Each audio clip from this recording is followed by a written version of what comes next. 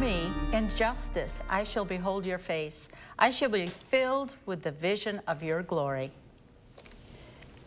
In the name of the Father, and of the Son, and of the Holy Spirit. Amen. The Lord be with you. And with your spirit. Good morning and welcome as we are privileged to celebrate this Holy Eucharist on this 15th Sunday of Summer Ordinary Time.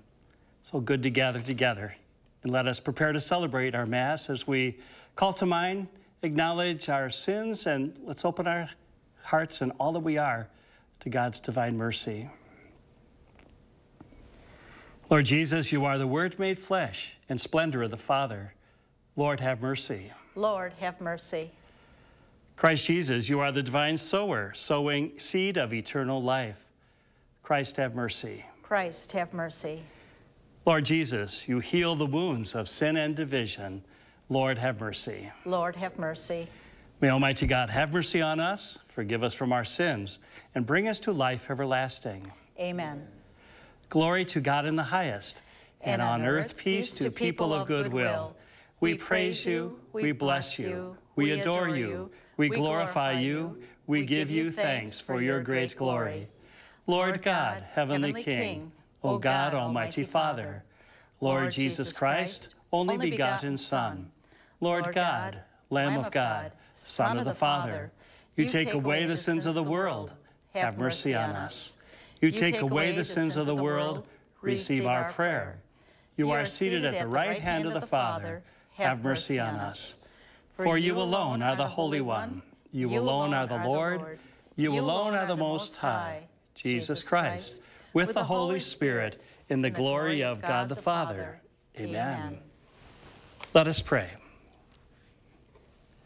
O God, who show the light of your truth to those who go astray, so that they may return to the right path, give all who for the faith they profess are accounted Christians the grace to reject whatever is contrary to the name of Christ, and to strive after all that does it honor.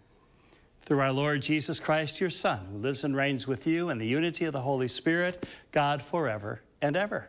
Amen. A reading from the book of the prophet Isaiah. Thus says the Lord, just as from the heavens the rain and snow come down, and do not return there till they have watered the earth, making it fertile and fruitful, giving seed to the one who sows, and bread to the one who eats, so shall my word be that goes forth from my mouth. My word shall not return to me void, but shall do my will, achieving the end for which I sent it. The word of the Lord. Thanks be to God. The seed that falls on good ground will yield a fruitful harvest. The seed that falls on good ground will yield a fruitful harvest. You have visited the land and watered it. Greatly have you enriched it. God's watercourses are filled. You have prepared the grain. The seed that falls on good ground will yield a fruitful harvest. Thus have you prepared the land, drenching its furrows, breaking up its clods, softening it with showers, blessing its yield. The seed that falls on good ground will yield a fruitful harvest. You have crowned the year with your bounty, and your paths overflow with a rich harvest. The untilled meadows overflow with it, and rejoicing closes the hills. The seed that falls on good ground will yield a fruitful harvest. The fields are garmented with flocks, and the valleys blanketed with grain. They shout and sing for joy. The seed that falls on good ground will yield a fruitful harvest. Our second reading is a reading from the letter of St. Paul to the Romans. Brothers and sisters, I consider that sufferings of this present time are as nothing, compared with the glory to be revealed for us. For creation awaits with eager expectation the revelation of the children of God. For creation was made subject to fertility, not of its own accord, but because of the one who subjected it, in hope that creation itself would be set free from slavery to corruption and share in the glorious freedom of the children of God. We know that all creation is groaning in labor pains even until now. And not only that, but we ourselves who have the first fruits of the Spirit, we also groan within ourselves as we wait for adoption, the redemption of our bodies. The word of the Lord. Thanks be to God. Alleluia. Alleluia. The seed is the word of God. Christ is the sower. All who come to him will have life forever. Alleluia. Alleluia. Alleluia.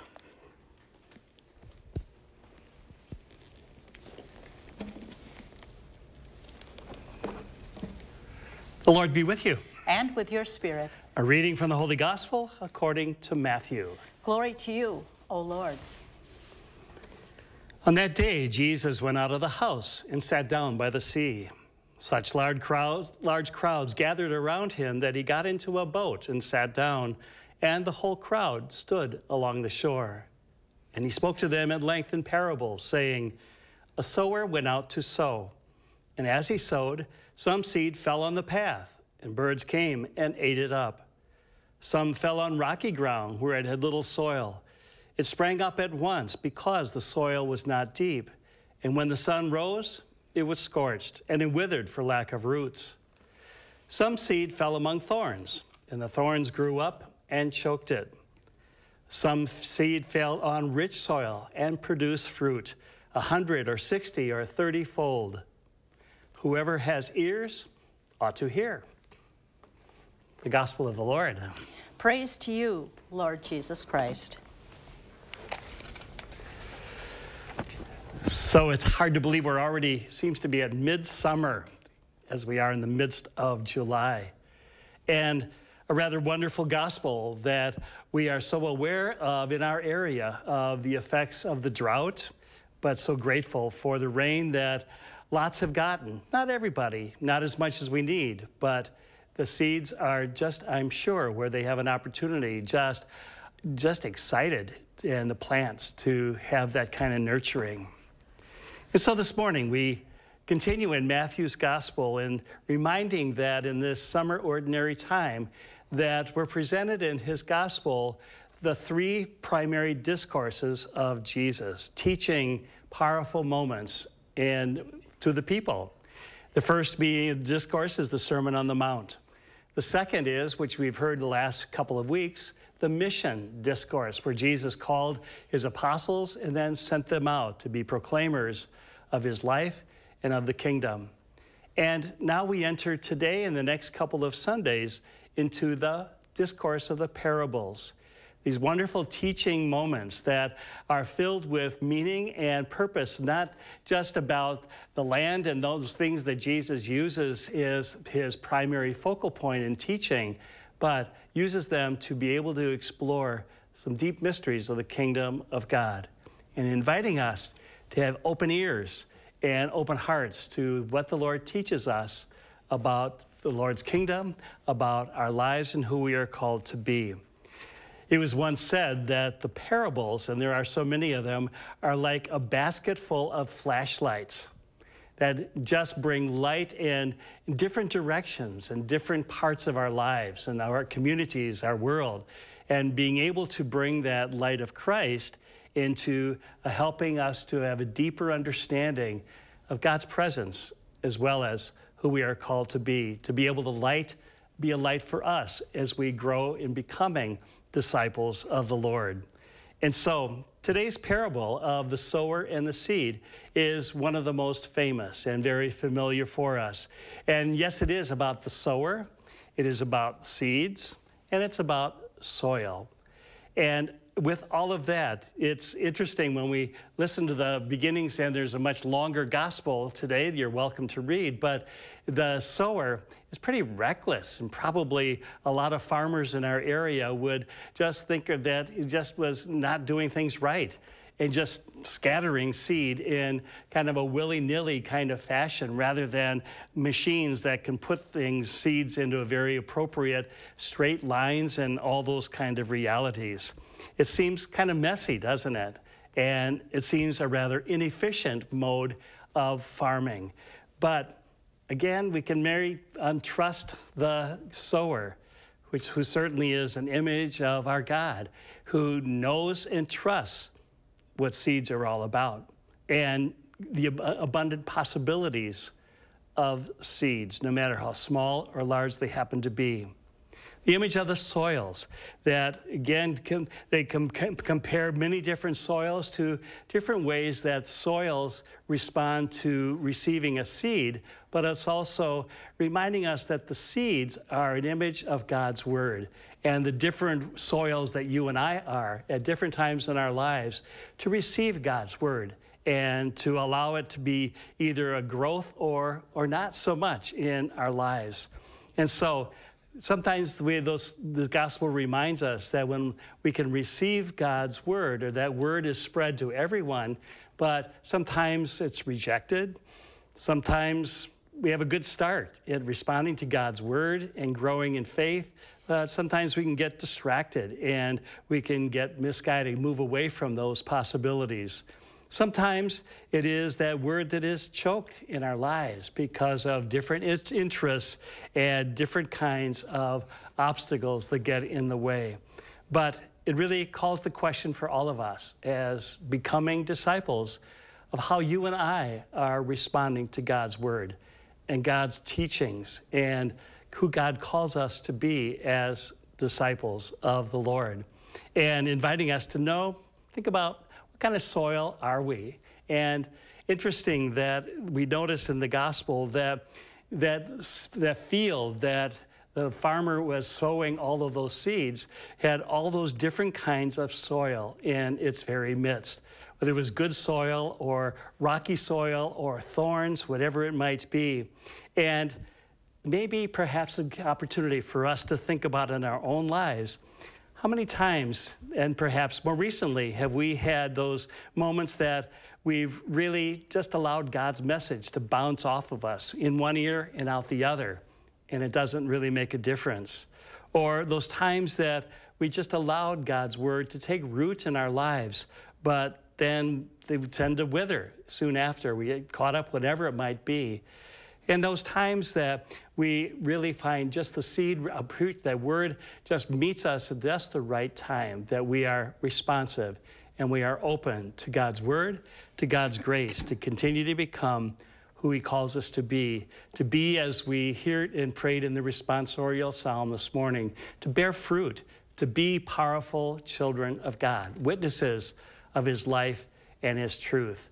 And so there's this great image of God who really spreads and offers his word, his very life, the image of the kingdom, and that light to be able to be guidance for everyone, whoever they may be, wherever they may be. And something that God has a real sense and trust that there will be a fruitfulness of God's word and the opportunity we hold out to that we can change this world if we more faithfully listen and grow into God's word. And so it's a word of challenge. It's a word of comfort. And it's also, which I love to always think about, it's a reminder how patient God is with all of us. However moments of soil we are, that God is very patient and just waits for us to be able to be open and responsive. May we pray this morning for that kind of grace as God's people, to live more deeply as God's people.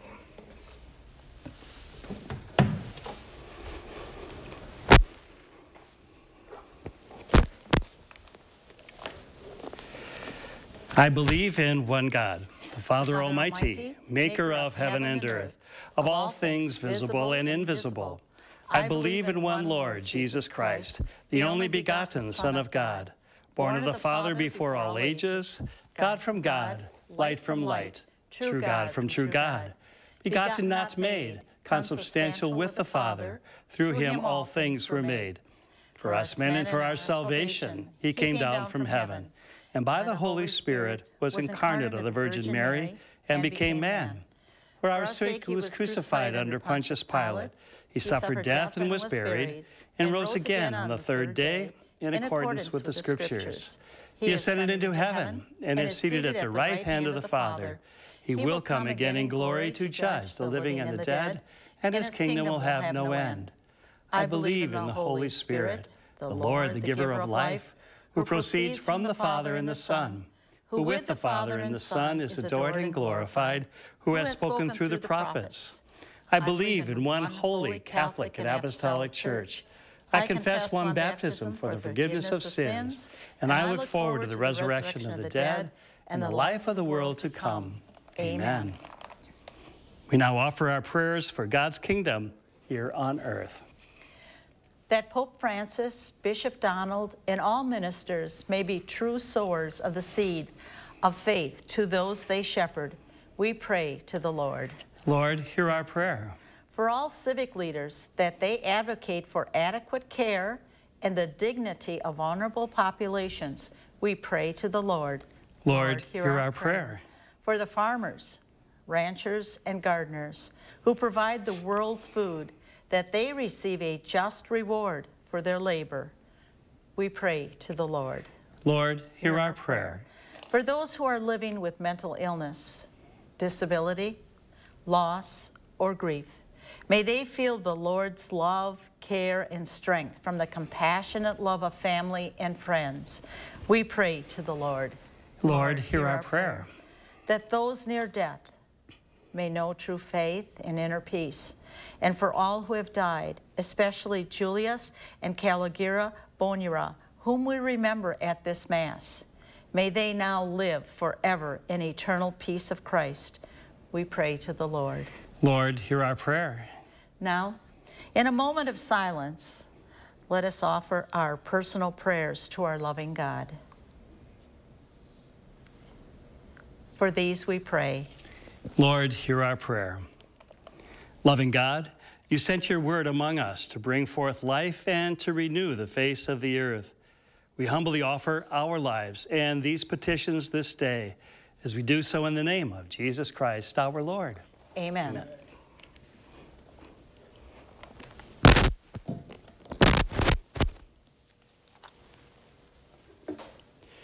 Blessed are you, Lord God of all creation, for through your goodness we have received the bread we offer you.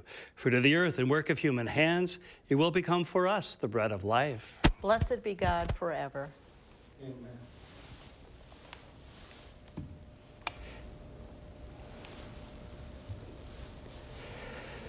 Blessed are you, Lord God of all creation, for through your goodness we have received the wine we offer you. Fruit of the vine and work of human hands, it will become our spiritual drink. Blessed be God forever. Lord, wash away my iniquities and cleanse me of my sins. Pray, brothers and sisters, that my sacrifice and yours may be acceptable to God, our Almighty Father. May the Lord accept the sacrifice at your hands for the praise and glory of his name, for our good and the good of his holy church. Amen. Look upon the offerings of the church, O Lord, as she makes her prayer to you, and grant that when consumed by those who believe, they may bring ever greater holiness. Through Christ our Lord. Amen. The Lord be with you. And with your spirit. Lift up your hearts. We lift them up to the Lord. Let us give thanks to the Lord our God. It is right and just. It is truly right and just, our duty and our salvation, always and everywhere to give you thanks, Father most holy, through your beloved Son, Jesus Christ, your word through whom you made all things, whom you sent as our Savior and Redeemer, incarnate by the Holy Spirit and born of the Virgin.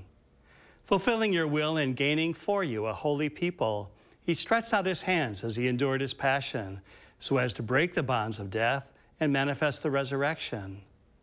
And so with the angels and all the saints, we declare your glory, as with one voice we acclaim. Holy, holy, holy, holy Lord God of hosts, heaven and earth are full of your glory. Hosanna in the highest. Blessed is he who comes in the name of the Lord. Hosanna in the highest. You are indeed holy, O Lord, the fount of all holiness. Make holy, therefore, these gifts, we pray, by sending down your Spirit upon them like the dewfall, so that they may become for us the body and blood of our Lord Jesus Christ. At the time he was betrayed and entered willingly into his passion, he took bread, and giving thanks, he broke it and gave it to his disciples, saying, "Take this, all of you, and eat of it, for this is my body, which will be given up for you."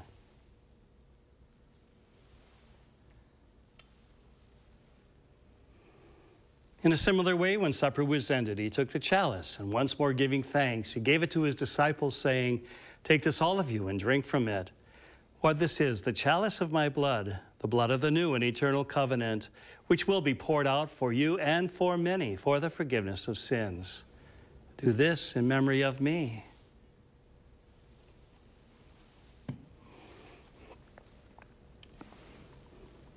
The mystery of faith.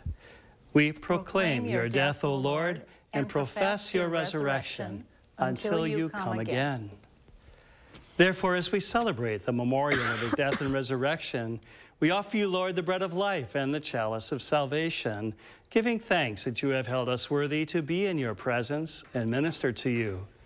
Humbly we pray that, partaking of the body and blood of Christ, we may be brought together in the unity of the Holy Spirit. Remember, Lord, your church spread throughout the world, and bring her to the fullness of charity, together with Francis our Pope and Donald our Bishop and all the clergy. Remember also our brothers and sisters who have fallen asleep in the hope of the resurrection, and all who have died in your mercy. Welcome them into the light of your presence.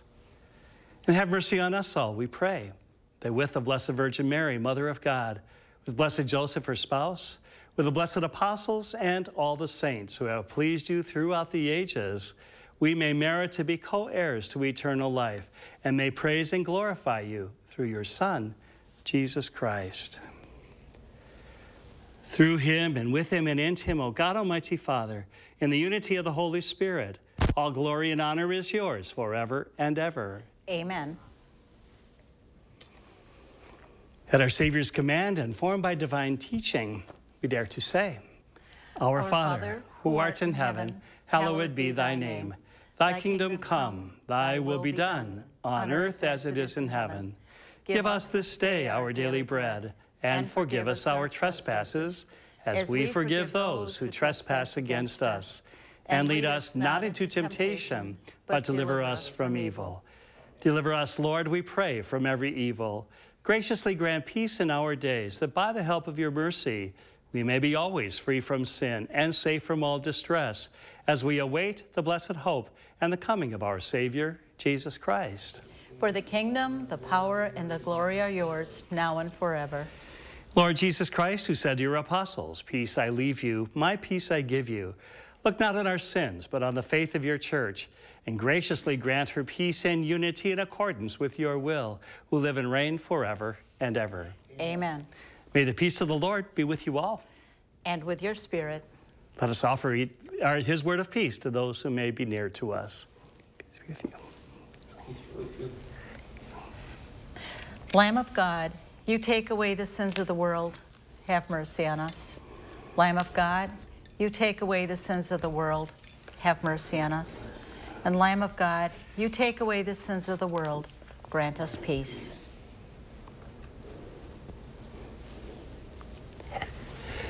Behold the Lamb of God. Behold him who takes away the sins of the world. Blessed are those called to the supper of the Lamb. Lord, I am not worthy that you should enter under my roof, but only say the word, and my soul shall be healed. Whoever eats my flesh and drinks my blood remains in me, and I in him, says the Lord.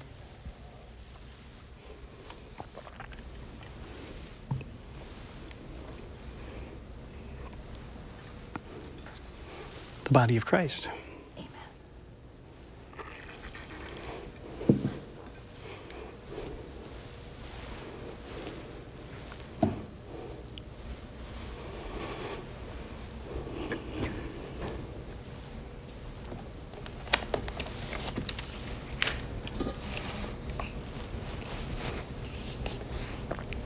Let us pray. Having consumed these gifts, we pray, O Lord, that by our participation in this mystery, its saving effects upon us may grow. Through Christ our Lord. Amen. The Lord be with you. And with your spirit. May the blessing of Almighty God, the Father, the Son, and the Holy Spirit come upon you and remain with you forever. Amen. So our Mass is now ended. Let us go to bring the light of Christ's truth and love to all. Thanks be to God. We are led in worship for the 15th Sunday in Summer Ordinary Time by our presider, Monsignor Larry Bakke, the chaplain of the Apostolate for Persons with Disabilities of the Diocese of Madison. I'm Peggy Weber. I'm a member of St. Patrick Parish in Cottage Grove and serve as a member of the Apostolate Advisory Council. It's always a pleasure to join Monsignor Larry in providing this television Mass ministry of the Apostolate. Thanks to the American Sign Language interpretation of Sue Gudenkoff of St. Denis Parish in Madison and the closed captioning sponsored by the Apostolate, our sisters and brothers in faith who are deaf or hard of hearing were able to share with us in this Eucharistic celebration. It is with continued gratitude that we thank the owner, the management, and the staff of WISC TV, who, by their generosity and sincere concern for the spiritual lives of those living with illness and/or challenges of disabilities and aging, bring this TV Mass to people in their homes and healthcare facilities. Until next Sunday morning, make it a beautiful week, and may your life be one of knowing the love and care God has for you.